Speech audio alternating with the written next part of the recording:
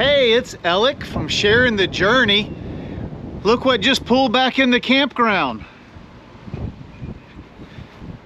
Jack and Jody are back with their 2019 host, and they brought their daughter along with them.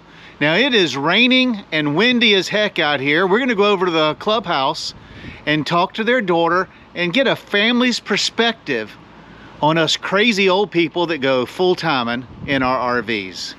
Hey y'all, like I said earlier, this is Alec with Sharing the Journey. I'm here with Kristen. Yes. And this is Jack and Jody's youngest daughter, youngest of 3.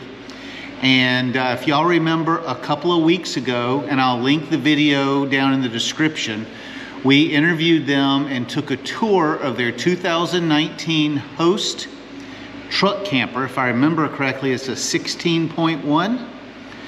And it's smaller than my motorhome. So we're gonna talk with Kristen and just get a family's perspective. Especially, I didn't realize when they told me she was gonna be here that we would have the princess of the family. Anybody that has children knows the baby is the princess and is treated more special than the other children, and we'll see how she handled it. I wish I could deny that. All right, so I have not asked Kristen anything about how she feels about her parents leaving or running away from home like so many of us old people have done. But before we get to there, I'm gonna get her to tell us a little bit about herself. And I'm gonna start off, so my wife is not here, so she cannot be my moral compass. And I'm gonna ask the one question I've always been told to never ask a woman. How old are you? I am 32. 32 years old, and what do you do for a living? I work with robotic welding. Robotic welding, wow, that sounds pretty fancy. So, what were you doing when your parents left home? I was working as a financial reporting accountant for an oil and gas company. All right, so you're a pretty smart girl. Lady, pretty smart lady.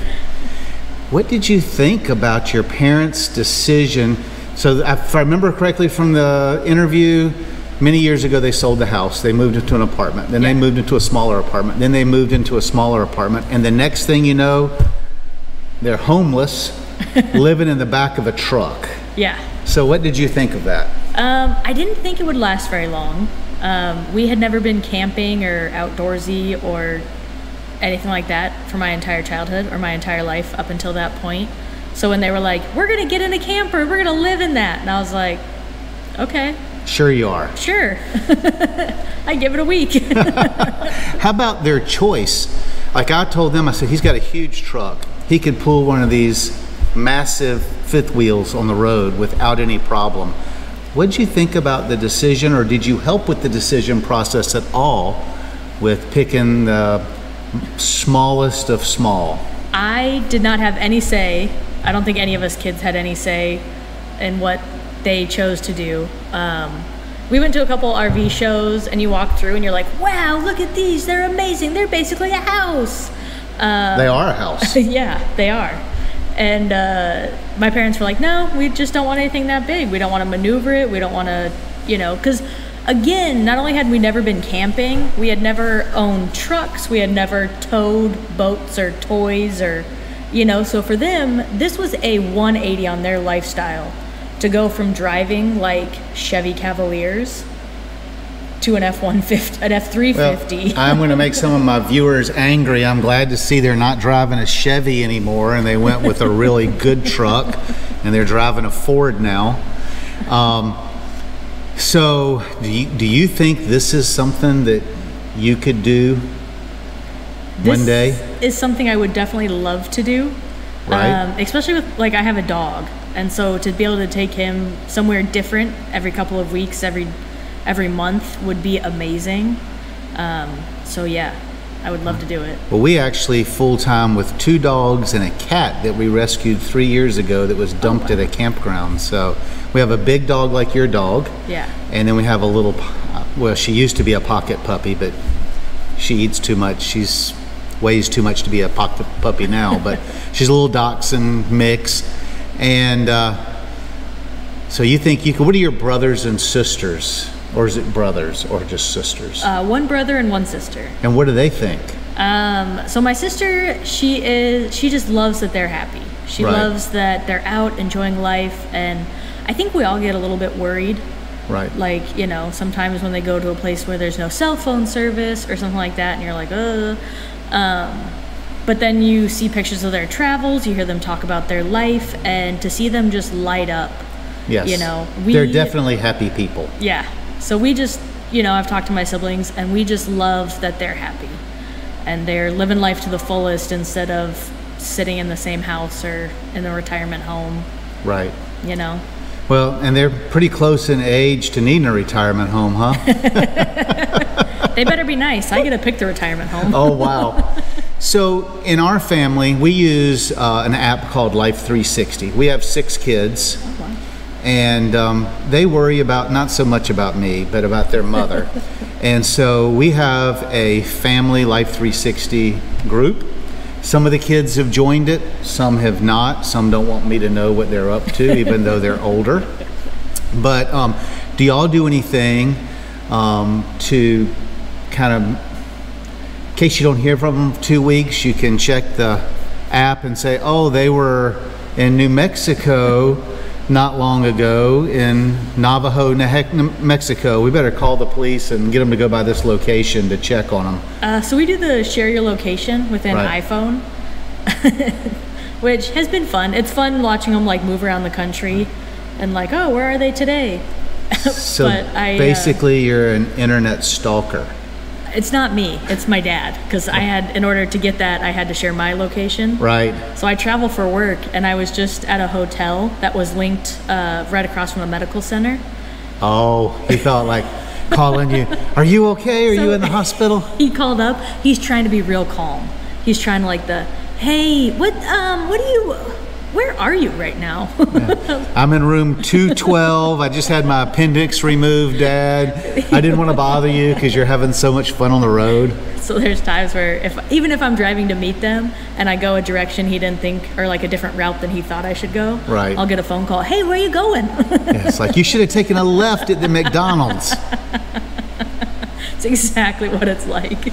So, what part, you live in Texas now? Yep. So you're a couple hours away?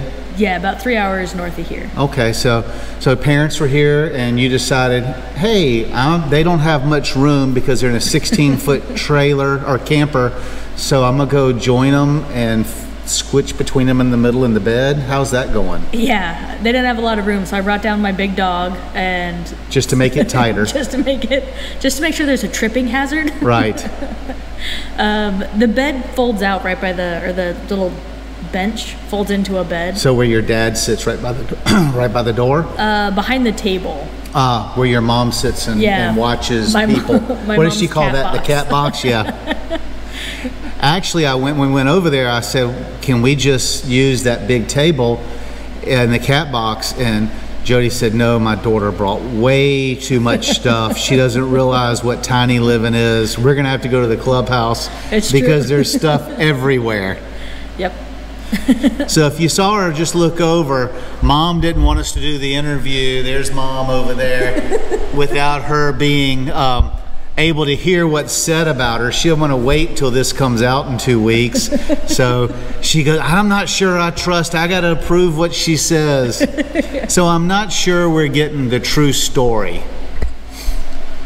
So switching gears a little bit, so my understanding is that your parents decided to give you the task of safeguarding some of the family's heirlooms and secrets down in your basement before they hit the road. Yep. They gave us all the leftover stuff from their house and their downsizing and all their... Well, that doesn't sound nearly as good as heirlooms and treasures, leftovers. But I understand something special happened to that stuff. Yes, I decided to move from Colorado to Houston, and I trashed it all. Oh, wow. So if you're going to entrust your family heirlooms to your children, you ought to put a clause on there that says, don't trash my stuff, it becomes too inconvenient. Yeah. Pick a child that's not so flighty. Right. So, do you have any input in their future travels or what their extended plans are? So each December they swing by Texas to see me. Okay. And then we try to just link up throughout the year. So I travel a lot for work, so I just let them know where I'm gonna be. So there's a couple times that I've been in like Georgia and I just drive a couple hours to go have dinner with them and then drive back to work or wherever they're at in the country. That's so pretty cool. It's been cool. a really fun experience for all of us to be like, where are you at this week? Oh my God, I'm 2 hours away. Right. So how about the siblings, your brother and sister? Yeah. They do the same thing, or is it like me? I have to drive 2,000 miles to be convenient for my children? Yeah, well, they have kids, spouses, more stable lives. So you're saying you're not stable? I am not. I could be anywhere at any moment's notice. So they're, so yeah, they try to travel out towards them, right, to be a little bit closer to make the drive a little bit easier for everybody. So I know it was a tough adjustment for some of my children. Like I said, with 6 children, we have personalities that go all across the rainbow. What advice would you have for family members or children of us crazy old people that decide to just throw caution to the wind, sell or give away everything we've worked for and hit the road? It's been tough for some of my kids to comprehend. And so what advice do you have for families that are dealing with crazy parents? I would say just embrace the change. Embrace it. It means that there's still a lot of life left in your parents, a lot of, happiness. And so to just embrace that they have that much life to still go out and explore stuff, to still want to go out and do a lot of things, and take it as like, a sign that you're never too old to keep chasing your dreams. Right. And so just embrace it. Okay. Well, we want to thank you for taking a few minutes out of your time and giving us a family's perspective. Yeah. And this has been pretty cool. I'm glad you're getting to see your folks, and hopefully we'll hit them down the road. Jody, y'all gonna make it to Montana to come see us in Yellowstone this summer? Oh, well, we're already heading to Minnesota. Minnesota. I was there last winter. You can keep Minnesota. Okay. Too cold for me. All right. Well, y'all have a good, safe day, and be careful out there on the roads. We'll see you later from Sharing the Journey.